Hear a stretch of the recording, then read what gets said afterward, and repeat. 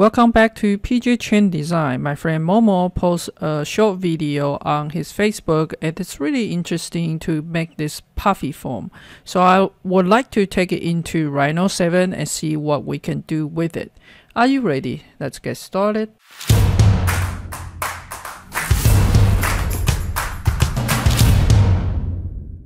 So Momo is a jewelry CAD designer and also teach Matrix and Rhino. If you're interested about Matrix, check out his Facebook. You may find a lot of interesting things. So he posted something really interesting a weeks ago regarding using this called MonsterMash.zone, and it is quite interesting because you can actually draw anything. It will turn it into Puffy. So what I like to do is try to draw something like a tropical fish. So maybe something like this. And the reason I find this really interesting is because, and you may not like it, and you can keep like redrawing if you want to. It's better to have something to take a look next to you, so you don't draw something really ugly like what I'm doing here. Alright, good enough for the demonstration, and you can come in here to inflate, and they will become something like really puffy like that. Then what you wanted to do is you want to download it, and you can save as an OBJ file. So when you come into the Rhino, I'm using a Rhino 7, and you can import the piece and just open it and stay with the setting that whatever it is in the Rhino, and you will have something like tiny fish over there. Because we are not printing it, it actually doesn't matter, but I still like to have it like 3D scale up just a little bit to be the proper size, just in case I might need to print it out. And I also like the fish to be stand up, so maybe like this. Okay, so once we have that, and take a look on this is a bunch of a mesh, and you cannot edit in the mesh. At least in Rhino, it's really hard because any point that you're moving, it becomes like a really sharp point and it doesn't look good, right? So we need these things to be editable. So now what we wanted to do, it's coming into the SubD tool in the Rhino 7. Then you have this is a QuadRemesh. So we can turn it into a SubD object. All right. So the preset is 2000 count, and the size is like 50%. I like to do is we try to make it puffy anyway. So we want to have a last count, and we want to preview on it. So it will give you a look for what is going to turn on. If it has so many count there, and by the way, I want to convert it to the SubD. If it has so many count and it's hard for you to do editing, we can even get it half of it. So I'm going to try 500. And to see if it is more editable. It seems like the point is less. So I'm going to stick with this and just click OK. Alright, the original one mesh will still be there. I'm just gonna hiding it. Alright, so now we have this really puffy things that we can keep editing on it. Alright, for the SubD, I'm going to have a course detailedly to show you step by step from very basic. It's coming up in a couple of months.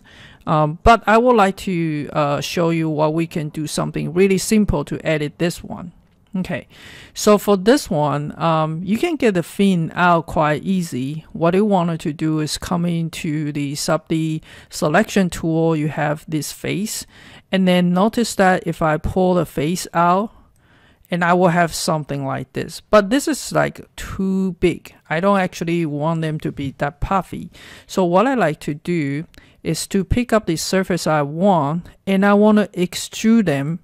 So then when they extrude it, you got some extra coming out there. And you can also move it down a little bit, and we want to keep extruded. Or what you can do is, this is a dot over there, and you just keep dragging one more time. And then I also want the 3D scale So it become more like a fin over there. Now if this is like not in the right place, we simply just gonna move it to the back. And maybe move it down. Something like that. Okay. Quite easy. Alright. The other thing is we may need to have some sort of eye looking things over there. So I'm gonna use the same command. I'm going to extrude it one more time. Sometimes it's hard to see the direction in the perspective view. So I'm gonna coming over here and maybe have this extrusion coming out like that. Alright.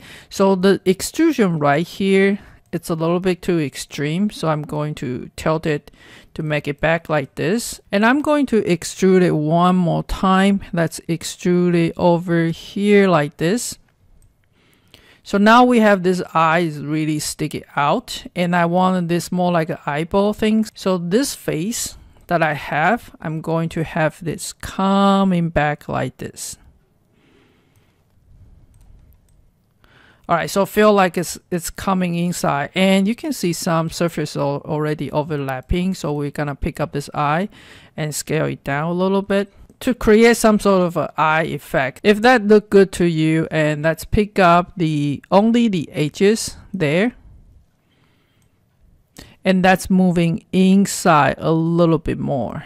And you may want to tilt it over here, bring up a little bit, make it smaller, and tweak it into the way that you like it. Alright, so I want to bring this fish coming down a little bit, and I like to have both sides is symmetrical. It's more like a mirror of what we're doing in Rhino, but in this case, in the SubD, we are going to use the reflect instead of the mirror. So it's going to ask you like what is your reflection plane. I'm going to pick up on the X. You're going to ask you which side you want to keep. So we're gonna click on here and hit enter. Then you will have the fish kind of mirror to the other side.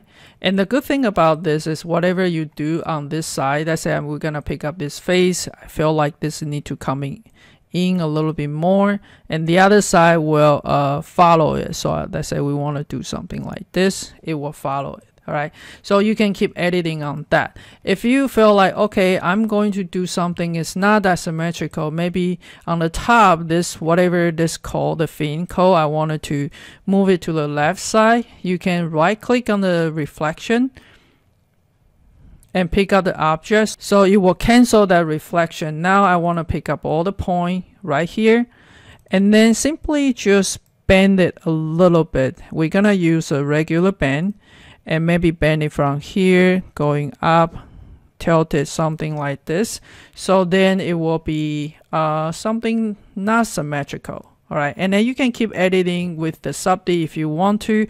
I just want to follow up Momo's demonstration and continue to see what we can do in Rhino 7. Hope you enjoy this new feature, and let me know if you like it. Thank you for watching. I'll see you next.